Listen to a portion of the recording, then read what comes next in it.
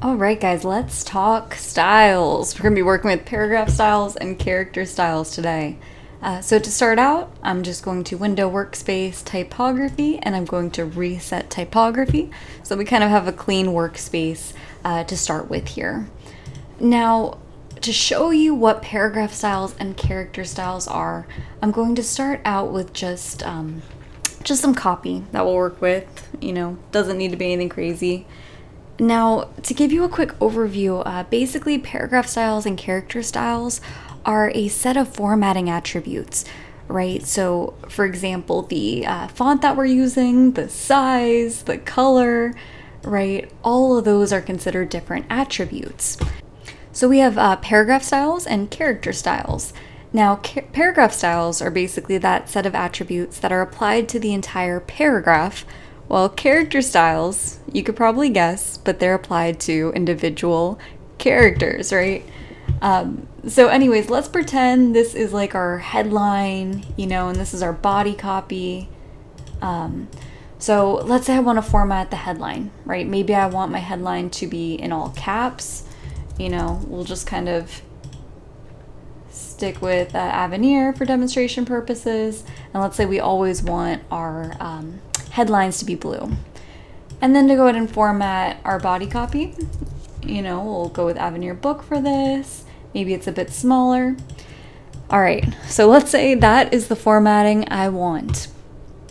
Now, paragraph styles and character styles are really essential because eventually you're going to be working with really large format documents. You're going to be creating books, maybe it's, culture books or in your reports or brand guides or, any sort of large format document that has a lot of content in it.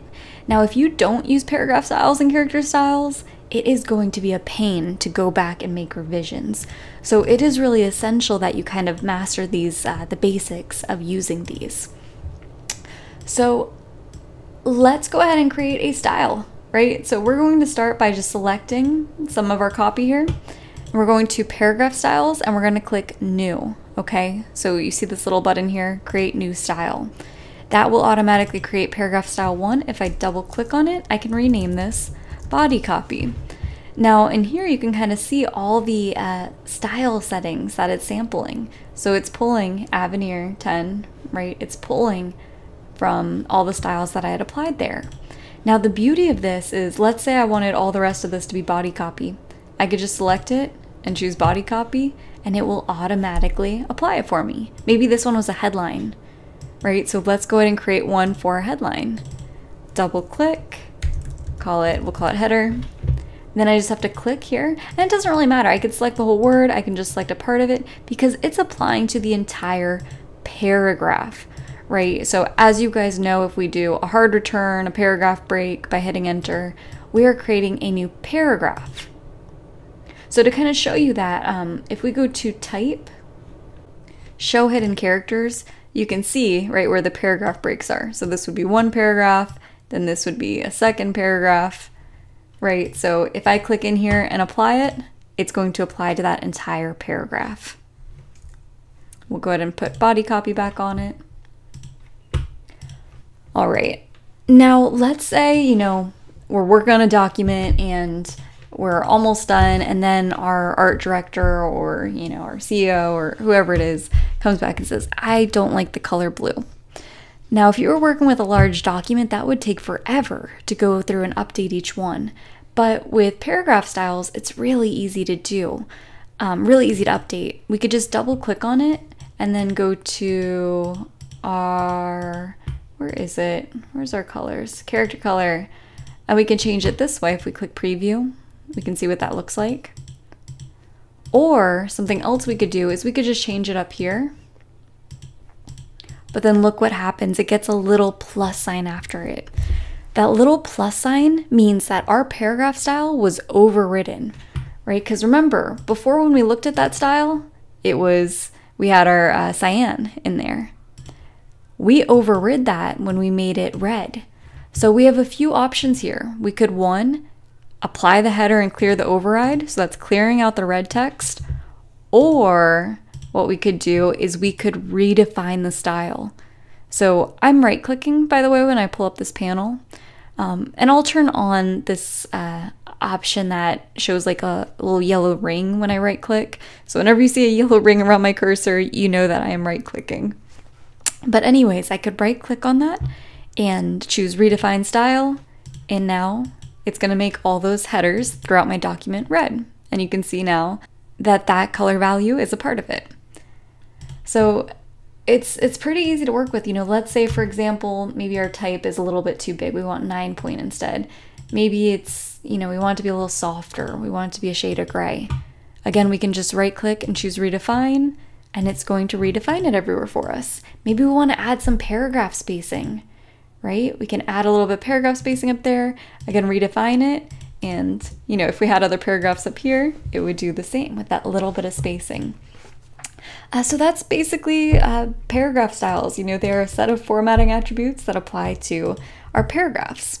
Now, characters are specifically for characters, right? So, for example, maybe we want this to be bold. Maybe we want it to be a black oblique, right? Now this, we don't want it to override our paragraph style, so what we're going to do is we're going to actually create a character style, right? So paragraph styles are kind of our foundation. Our document is made up of paragraphs. Character styles are applied on top of that foundation. Once we establish that base, then we can go and add some of these little styles over top of it. So this one might be called bold italic.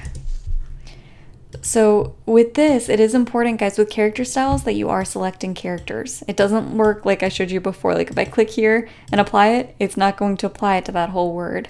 I have to select all of those characters and then I can apply that character style. Okay, so you can make character styles for basically anything that you would be putting on top. You know, maybe I have one just for italic. So instead of bold italic, it's just italic, right? Maybe I have one for, you know, maybe it's a different color here, right? Maybe it's underlined. We would call that colored underline. Basically all of those styles that I want to apply on top of my initial body copy.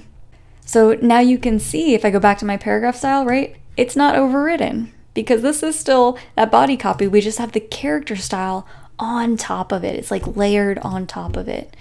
So I can go back through my body copy, you know, and if I want to maybe pump it up or maybe I want to just like increase the size of it a bit, you know, I could still do that, and it's applying to everything. So this is basically how we start to create our style sheets, okay? So that is paragraph styles and character styles. I know I went through that really quickly, and there's so much more you guys can do with this. Like you can get into nested styles and some really advanced stuff, but I just wanted to give you guys a really quick overview of the basics so you can start to get familiar with paragraph styles and character styles if you're not already. So I hope you guys found this helpful, and, you know, as always, reach out if you have any questions. Talk to you guys soon. Bye-bye.